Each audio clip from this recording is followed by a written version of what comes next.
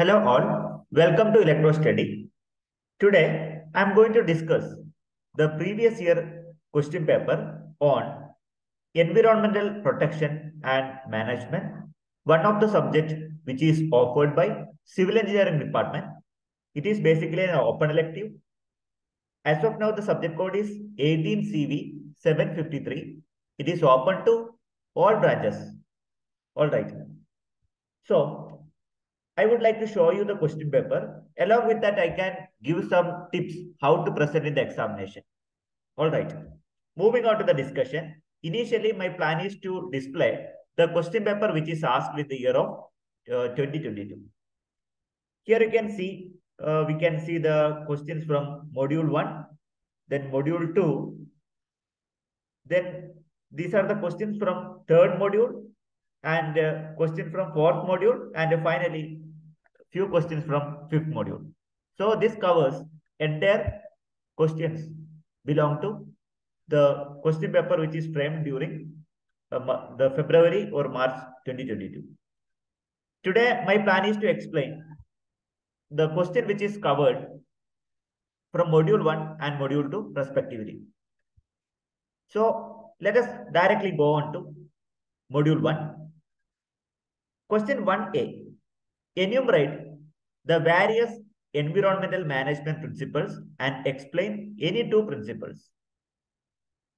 We know that there are a set of environmental management principles. First of all, it is better to prepare the checklist. In that, you find out your convenient points and explain by your own sentences. Whenever you are writing the points, please do take care to underline the important points. And if you have some flow charts, it is better to present the flow chart or flow diagrams conveniently. The weightage is 10 marks. Let me show you the answer key. What you are supposed to do is, it is better to prepare the 7 key principles of environmental management in this manner. Better put the abbreviations if necessary. Then what you can do, whichever you can explain better. For example, I can explain polluter pays principle very clearly. So do mention what is polluter pay principles, and if any diagrams are related to that particular topic, kindly add those diagrams. So this is the way how to manage it. At least you can fill 2 pages. So this is regarding question 1A. Now I would like to move on. Question 1B. Enumerate the various drivers and barriers for sustainable development. First of all, you need to know what is a sustainable development. You can give an example of sustainable development if necessary. So how to present question 1B? So as you can see, the various barriers you need to explain. You need to know what is sustainable development. What are the barriers? Okay, what are the hurdles of that particular sustainable development? You have to prepare the checklist. So let us make at least 5 points. Question 1B, I need to make at least 5 points. For your convenience, I prepare the different list like economic and financial barriers, innovational barriers, and R&D. We are facing a lot of issues. Social barriers, social stigmas, then political issues, and poor monitoring and controlling. Then institutional barriers because of hierarchy.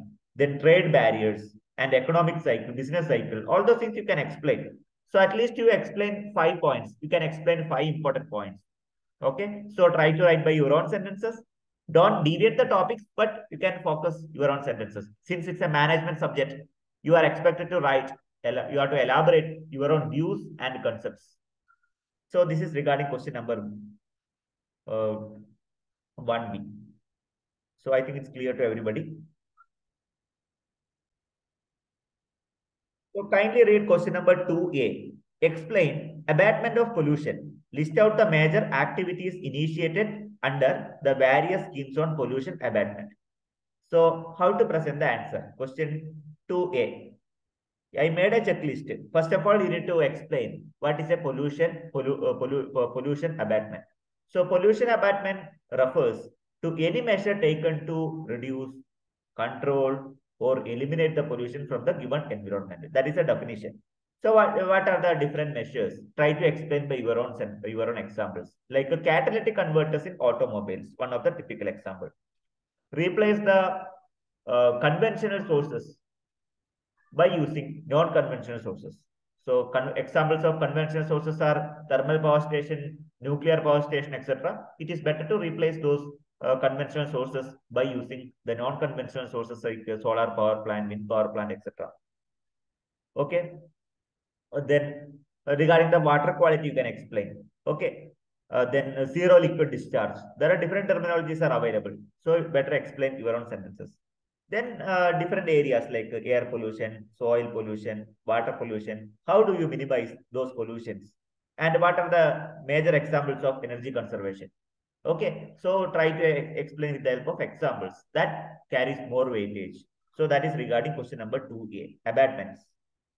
Now, question number 2B, enumerate the business character tools for sustainable production and consumption. In it, then you have to explain. It carries 10 marks. Okay. If you 10 points, 10 marks. Like that, they will do the evaluation. So, question number 2B. Let us go for question number 2B. Here, nowadays, you can see there are a lot of policies from the government side. Every corporate has to contribute something for environment. So every department, every organization, there is an environmental engineering department, like corporate responsibility for environmental protection. CREP department is mandatory for every organization nowadays. You can see different examples also. No, sorry, for example, if you are purchasing a product from Mama's Earth, so they are saying that whenever you are ordering a product, they are doing the sampling. So likewise, there are different examples. Even Amazon also. Amazon is actually nowadays Amazon India is switching over all the products from the plastic to non-plastics, paper based product. So the packets are entirely pollution free. There are different type of initiation developed from different type of organization can be one of the examples. You can mention different examples. Similarly, different organizations or different cells are available for this kind of activity. That you have to explain in brief. Okay, so you can add your own sentences and your own knowledge based on that particular your own updation. Okay, you might have read different newspapers, advertisement, etc. That also you can highlight. That is regarding question number 2B. So see, these are the different points like chrome recovery, waste minimization measures, reduction of water consumption, then complaints of standards of all CETPS. So all the points you have to elaborate. At least 10 points you have to mention. Each point carries one mark. Fine. So getting marks is not a big deal for the subject. You have to elaborate it properly. Fine. So next these are the important questions asked from module 1. Now I'll be discussing important questions from module 2. Enumerate the various environmental quality objectives. Briefly explain any two. There are 10, more than 10, 50, around 15 points are available. Out of that, you have to explain any two. Fine. So making the checklist, you'll be getting 3 to 4 marks. Remaining explanation, you'll be getting another 6 marks. So 4 plus 6 is nothing but 10 marks. So question number 3A, we'll have a look on question number 3A. So as you can see, these are the points. At least any two you can explain. For example, if you are comfortable with the zero eutrophication, you had explained what is eutrophication, how the eutrophication impacting on the aquatics, how to minimize those issues. Then if you can explain sustainable forest, so you can speak about deforestation, a scenario of deforestation, then what are the steps taken by the government or agencies for preventing deforestation. So like that you can explain any two. That is regarding question number 3A. Okay, question number 3A is clear, I guess. Enumerate various environmental quality objectives. That is okay, easy questions only.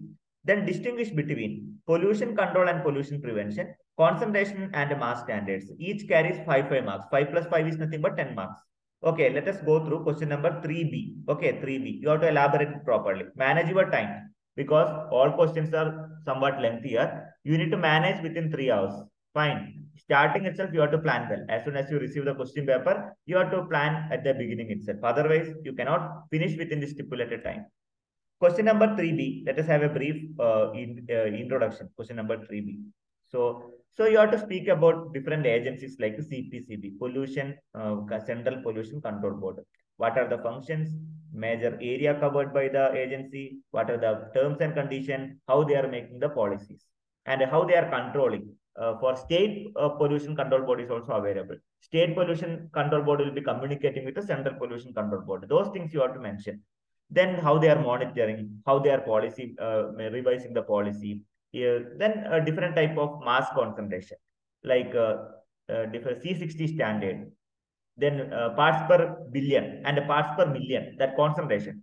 Then toxicity measurement, how you are saying that the water quality is poor. Okay, so what are the amount of chemicals, what are the different standards of chemicals which is present in the particular water or particular liquid, and saying that that particular liquid is belong to one of the pollutant water or pollutant contents, like that, how you are for proceeding, or how you are enumerating, that you are supposed to mention. Okay. Now, if you want, you can draw the pollution prevention hierarchy like a pyramid. Okay. Like a pyramid-like structure, inverted pyramid. It's not like a pyramid, it's an inverted pyramid. Avoid, reduce, reuse, recycle. Like that, you can mention. Similarly, pollution control practices, recycling, triple R concept, recycling, reusing, waste minimization. If you can make a checklist and explain in brief, that is a lot more sufficient. You will be definitely will be getting 5 marks. Now, another 5 marks. Okay, you can explain with the different concept from these points. That is more than sufficient. 5 plus 5 will get 10 marks. No, don't worry about that. Okay. Now, question number 3B. Now, 3B is over. Now, question number 4A. Explain the environmental performance evaluation process using PDCA cycle. First of all, it is better to elaborate. What is PDCA cycle? They have been elaborated. So, we have to elaborate it. Examiner is expected to elaborate PDCA from the candidate student side. Okay, 4A. Let us go through 4A. In the 4A, the PDCA cycle is nothing but plan, do, check, and act. This is the elaboration. So how you are relating to the environment, that is very important. Okay, so you need to elaborate what is plan, do, check, act, like planning, then organizing, controlling, then directing. Those management principles you have to apply. So principle for generating and providing quantitative environmental information, guidelines, policies, etc. You have to elaborate in brief. Now 4B I have to discuss. Question number 4B. Question number 4B, briefly explain cleaner production and cleaner technology, zero discharge techniques. Very simple question, direct questions only. There is no complication because all the things are available in the syllabus. Okay, whatever the faculty is covered, same thing only they are asking. Okay, so there is no worry about that. Now I would like to discuss about these points. So the B1 you will be getting 5 marks. B2 you can get 5 marks. 5 plus 5 is nothing but 10 marks. Okay. 4B, let us have a brief discussion on 4B. So likewise, you can make a diagrams. For example, if I asked about PDC in the previous question, prepare a diagram like this. So it is more convenient to understand whether when suppose I'm a evaluator, I'm an examiner, or I'm an evaluator. So I will come to know that the particular candidate can understand the concept very clearly. Highlight with the help of block diagram, flow chart, single line diagram, like that you can highlight and you can convince the examiner. Okay, that is the tips I wanted to add, especially for this kind of management subjects. So cleaner production, you have to explain with the help of what is a cleaner production. So improve the profitability, worker safety, reduce the environmental impact, then product modification, good housekeeping. These are the examples of cleaner production. It is mandatory to follow the cleaner production in all the type of industries. Then cleaner technology, sustainable. It is one of the concept of sustainable development. So usage of solar power, usage of wind power, like non-conventional sources of energy. Then a triple R concept you can explain, reduce, reuse, recycle. Then green chemistry. Okay, like instead of using artificial color, go for synthetic color. These are the example which whatever I understood, I am explaining. Likewise, you can present your own views. Nothing wrong in that. Fine. So different cleaner technology you can explain. Then zero liquid discharge technology is very important nowadays because we are trying to minimize the chemical content as much as possible. There is a cycle, there is a process. You can explain the process with the help of a simple diagram. Suppose we have a process like a wastewater producing unit, a plant or an industry. So we are using fresh water from the lake or nearby water sources.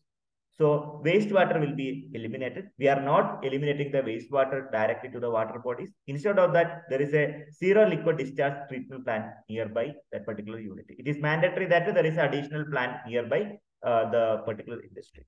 From that particular, using different chemical process, the chemicals are segregated. For example, solid waste or solids are segregated. The same solid will be reused. Okay, so it may be some chemical contaminants. It can be used for the process again. Fine. So what you are going to do is you are not wasting the water. You are not throwing the chemicals to the particular water bodies. You are saving the environment. You are protecting the environment.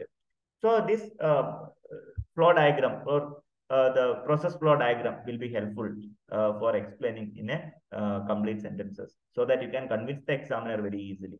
Try to draw it neatly and you can give the simple elaboration how the ZLD process, zero liquid discharge process takes place. So time being, I am concluding. So remaining part will be discussed in the next session. Stay tuned. If the session is useful, I request everybody to share the same content with your friends so that they also will be getting benefit during the examination. So I wish you all the best. Let us continue the remaining session in the next class. Thank you so much for watching this video.